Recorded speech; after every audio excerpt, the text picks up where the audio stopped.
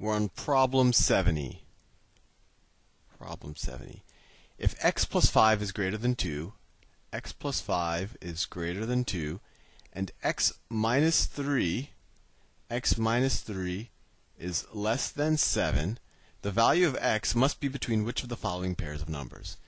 Well, for this top one, let's just subtract 5 from both sides of this equation.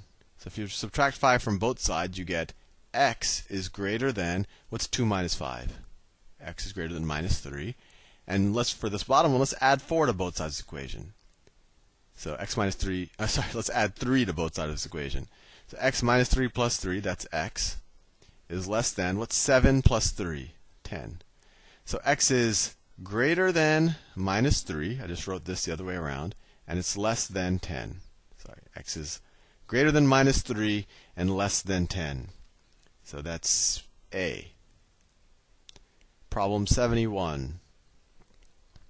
A gym class can be divided into 8 teams with an equal number of players on each team, 8, and that means you get an equal number, or into 12 teams with an equal number on each team.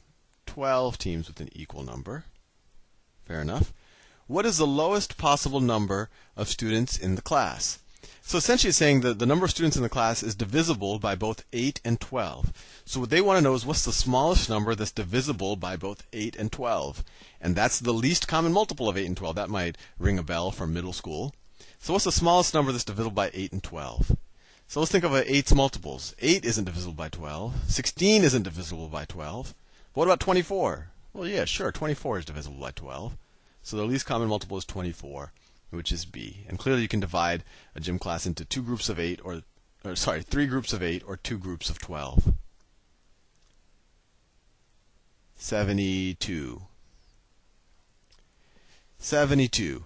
At least 2/3 of the 40 members of a committee must vote in favor of a resolution for it to pass. So at least 2/3 of 40 to pass. What is the greatest number of members who could vote against the resolution and still have it pass? So essentially they're saying, what is the least number that we need to have it pass? And then 40 minus that is the greatest number that could vote against it. So we have to have at least 2/3 of 40. So what's 2/3 times 40?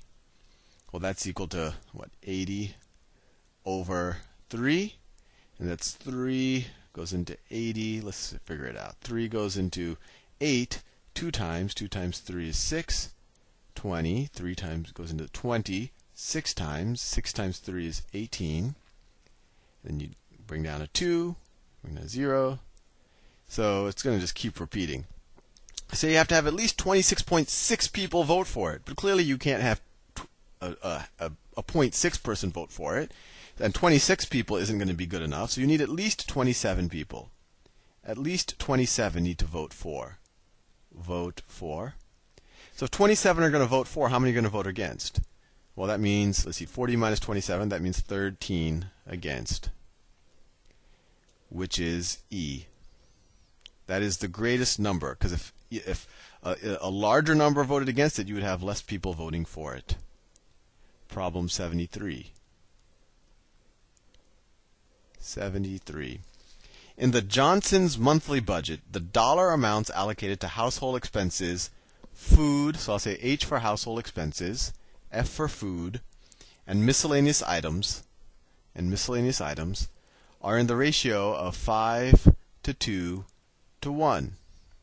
Fair enough. Respectively, if the total amount allocated to these 3 categories is $1,800, so 1,800 is the total, what is the amount allocated to food? So we could view it this way. If miscellaneous, so food is going to be twice times miscellaneous, right? Food is equal to twice times the miscellaneous. And household items is going to be equal to 5 times the miscellaneous. So household items is going to be 5 times the miscellaneous. So we could say that household plus food plus miscellaneous is going to be equal to 1,800. And this ratio tells us that food is 2 times miscellaneous, household is 5 times miscellaneous. So let's just substitute that in. 5 times miscellaneous plus 2 times miscellaneous plus miscellaneous is equal to 1,800. And let's see, 5 plus 2 is 7, plus 1 is 8. 8 times miscellaneous is equal to 1800. And so m is equal to 1800 over 8. And let's see, what does that turn into? That is equal to 900 over 4, which is equal to 450 over 2. That's how my brain works. I have to just go in steps. And what's 450 divided by 2? That's 225. That's miscellaneous. They want to know how much is allocated to food. Well, food is 2 times miscellaneous, right? Food is 2 times miscellaneous. So 2 times 225, 2 times 225 is equal to, we're back at 450. And that is choice D. Problem 74. 74. There are 4 more women than men on Centerville's Board of Education. So 4 more women. So women is equal to men plus 4. If there are 10 members on the board, how many are women? So we know that men plus women is equal to 10. And we want to solve for women. So let me solve for men here and then substitute there. So you get men is equal to 10 minus the women. We could substitute that back there. We get women is equal to m, or the men, which is we just figured out is 10 minus the women, plus 4. Plus 4. Sorry, plus 4. My brain was jumping ahead. So let's add w to both sides. So you get 2w is equal to 10 plus 4, which is equal to 14. W is equal to 7. There are 7 women on the board, so that's D. Problem 75. After this video, I think I'm going to have to call it for a night and go watch a movie or something. 75. Leona bought a 1-year, $10,000 certificate of deposit that paid an interest at an annual rate of 8%. So 1 year, $10,000, and it paid a rate of 8%. Compounded semi-annually. What was the total amount of interest paid on the certificate at maturity? So when you say compound semi-annually, that means you collect half of the interest every half year. And that's something, I don't know if the GMAT, they should be expecting you to know that. It's something you probably would learn in business school. But anyway, so after 6 months,